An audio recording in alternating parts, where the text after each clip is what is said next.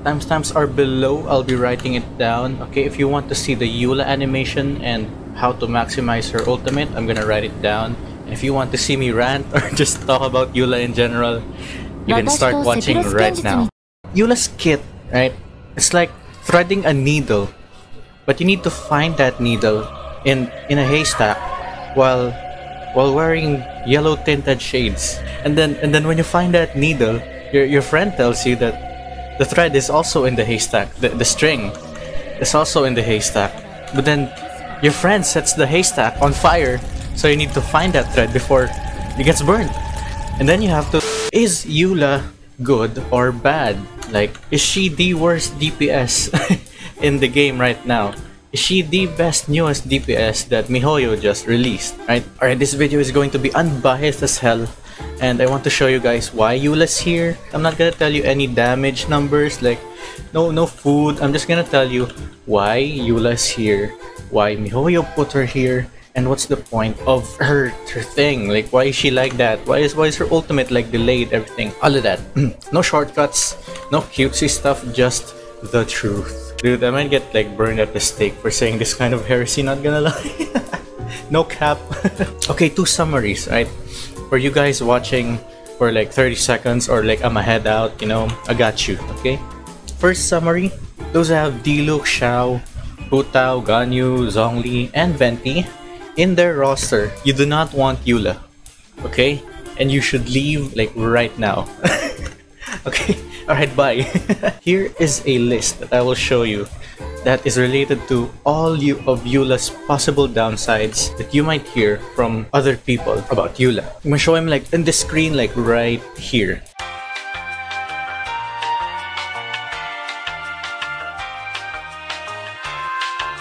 Alright, now that that's done, the meta players are out, okay?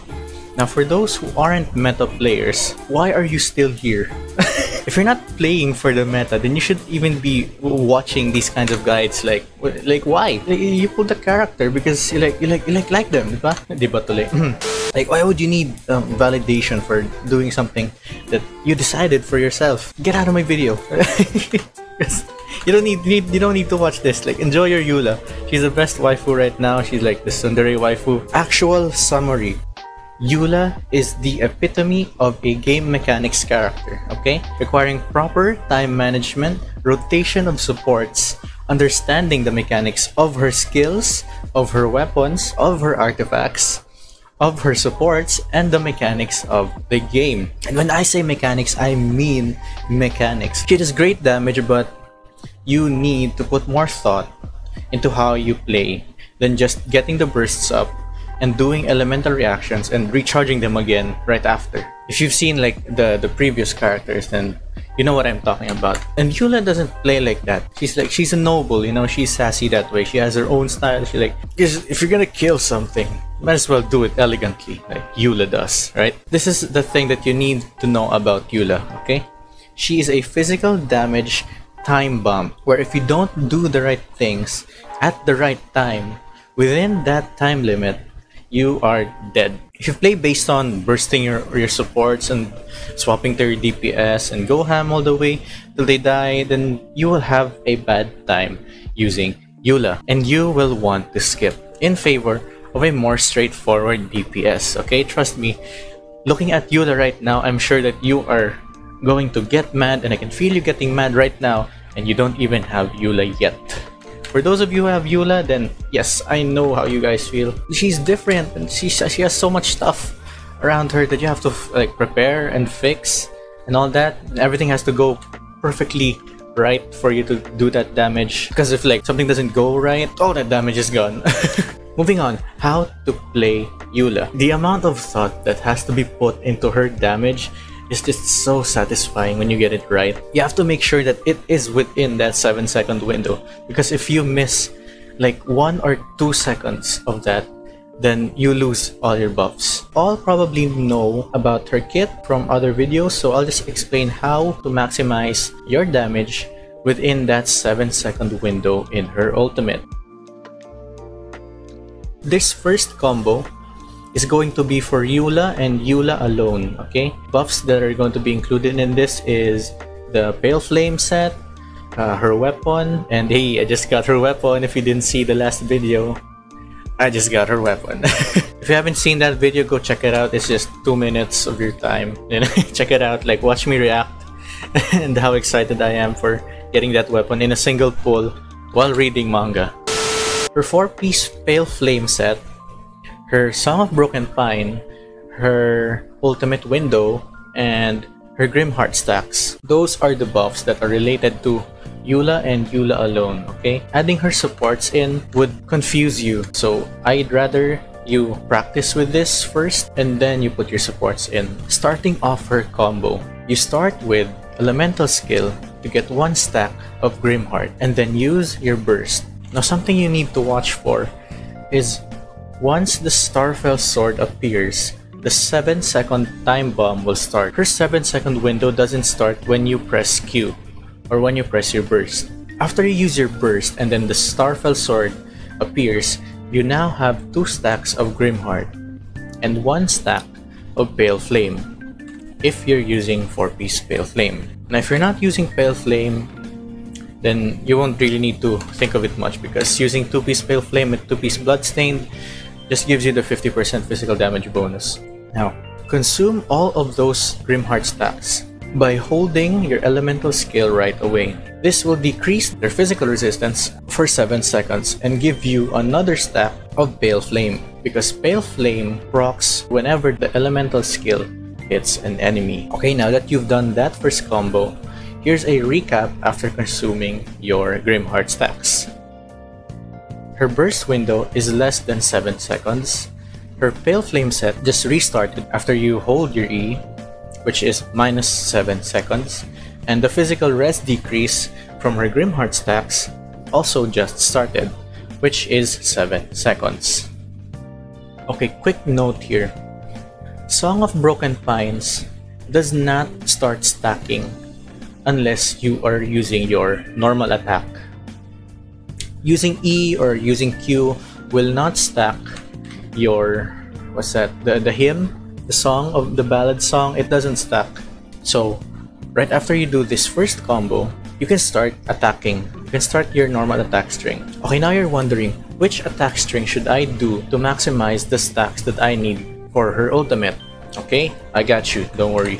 Here is a not-so spreadsheet for Eula's normal attack string. What we're counting here is the 6-second window that you have for your ultimate, and you want to do the maximum number of hits to stack up your ultimate before it blows off. Now I found that her normal NC4 does the shortest amount of damage for about 5 hits. Now I've done some more testing and tried it within the 6-second window of her ultimate, and as you can see here, the NC4 string and then dodge will net you about 2 NC4s and 1 NC3. That means that you have a total of 14 hits in the span of 6 seconds.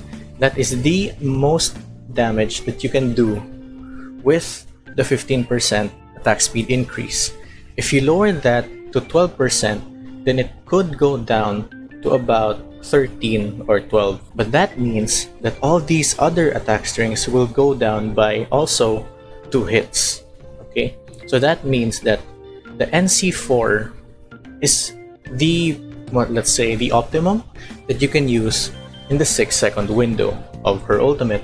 Again, recap. So your Song of Broken Pines isn't up yet. You just finished your first combo, which was the one I said a while ago. Her burst stack right after she starts the timer. Hold elemental skill. So that first hit when she swings, and then the Ice Whirl Brand. The Ice Whirl Brand are basically the Grimheart stacks. These 2 Grimheart stacks explode for cryo damage, and then the Roiling Rime damage, which is the large AoE explosion. Counting those first, you have 3 stacks right after your burst. Now adding your damage, it's going to go up to about 18 stacks, and that is the maximum stacks that you can get for Eula alone with Song of Broken Pine. Now if you have Jean and Song of Broken Pine, this can go up to about 2 to 3 more hits if you time this perfectly. If you don't have Song of Broken Pine, you're gonna lose about 2 hits at least if you're doing everything perfectly.